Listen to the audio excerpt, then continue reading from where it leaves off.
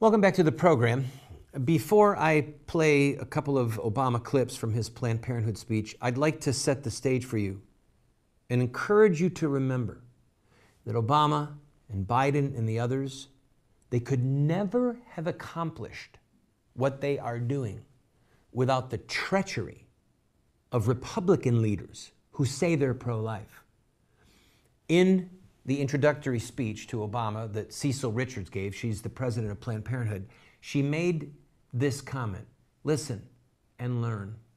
Speaker John Boehner made an emergency trip to the Oval Office to tell the president what he needed to get this budget through Congress.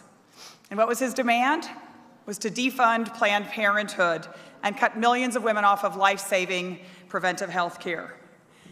And without missing a beat, in the Oval Office, President Obama responded, nope, zero.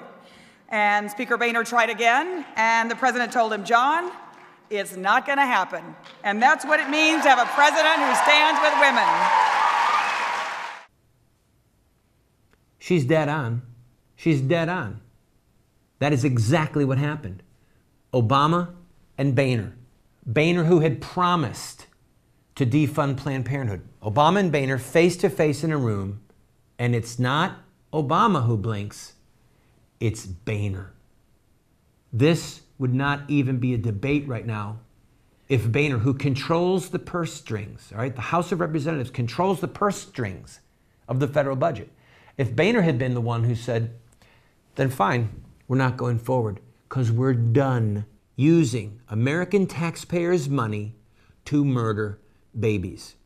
Remember this face, ladies and gentlemen, the face of John Boehner. This is the face of an accessory to murder. All right, let's hear from President Obama. Lane, please play that first clip.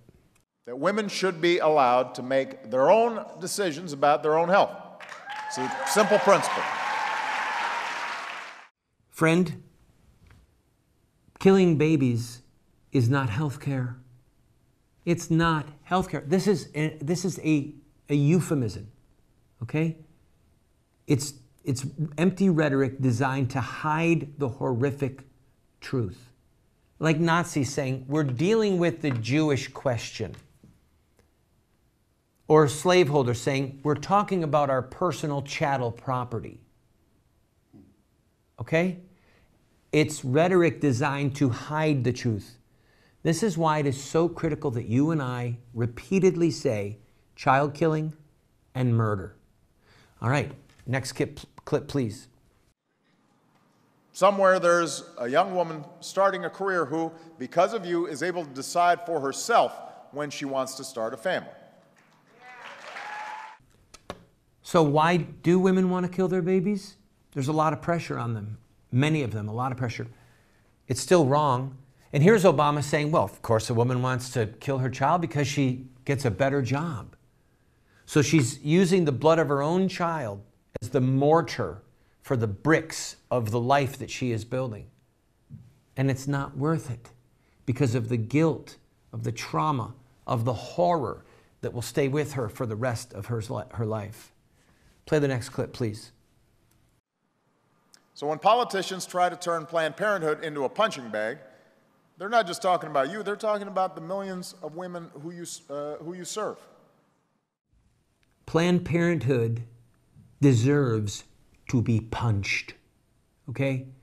They deserve to rot on the ash heap of history.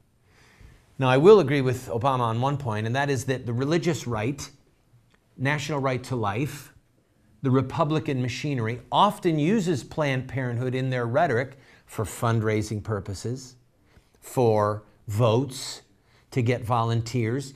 They don't have any real intention of crushing Planned Parenthood underfoot, of sending them back to hell where they came from, at least their vision. And Margaret Sanger, the founder, she was a demon-possessed whore, okay? And I mean that with biblical precision, where the Bible talks about whores and whoredoms and harlots. She was that.